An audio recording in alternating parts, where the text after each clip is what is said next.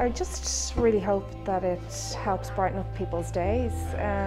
The reason I do what I do is because I love to bring people joy. I love how people smile when they look at the artwork that I do, and it's even better that it's people from this community, kids from this community that have done it. It's awesome. They were a great bunch of creatives.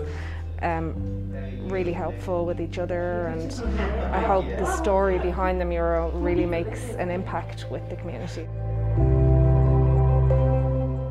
What inspired your mural?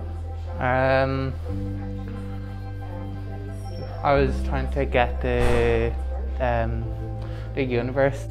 I'm into like technology and stuff, so the speech bubbles are for like the nice words and the opposite of it, so like what people were feeling in COVID and stuff, and so like happy, sad, frustration.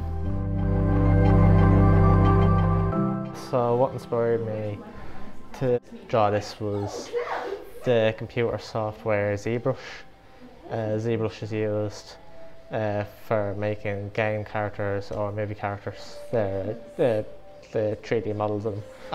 So as you can see, for the bird here, there's triangles, but they do different versions of triangles. So these all around would be known as polygons, and then the polygons are the basic building blocks of your model. What inspired your piece? The surrealist pictures kind of running off the technology that we kind of need to be plugged in all the time, and during COVID we're expected to still be very available, but through the means of like Zoom calls and team meetings and stuff like that.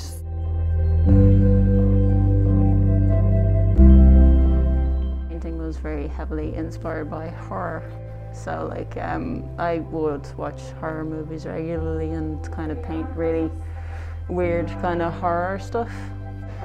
Then I was kind of watching a show that's a cartoon. It's called Steven Universe.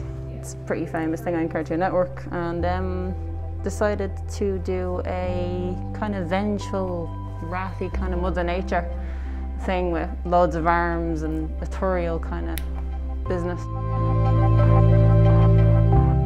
What inspired your painting? Dreamlike things, fantasy stuff has, I don't know, being in COVID was really hard, so you kind of just pictured a better thing, and my brain always goes to the fantastical, things that aren't really real, but just kind of feel good. So like Studio Ghibli stuff or Disney. Things like that, just really, I don't know, I love those kind of things.